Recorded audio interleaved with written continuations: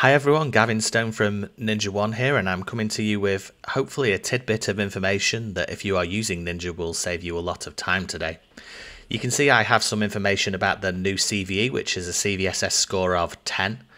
This is a really big issue because it ties into the WebP codec that's used in many applications. 10 is the worst score that you can have. But I wanted to quickly show you how you can utilize this, how you can utilize Ninja to find affected applications. So if we come down to the bottom of here, just on this site that's giving us the patched versions, we can see that Google Chrome is patched on Mac and Linux, for example, with this particular version.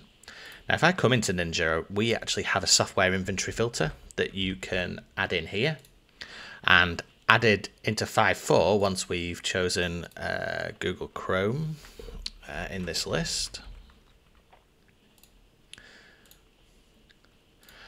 You can actually click on the version here, choose less than, and put the version number. And we will actually look at the version number on the software inventory and pull everything that is less than that particular version number. So you can have a full list of devices that may have vulnerable applications on them.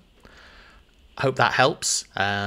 Good luck. I expect people are frantically dashing about this morning having a look at this, but hopefully this little tidbit helps you a little bit. Thank you.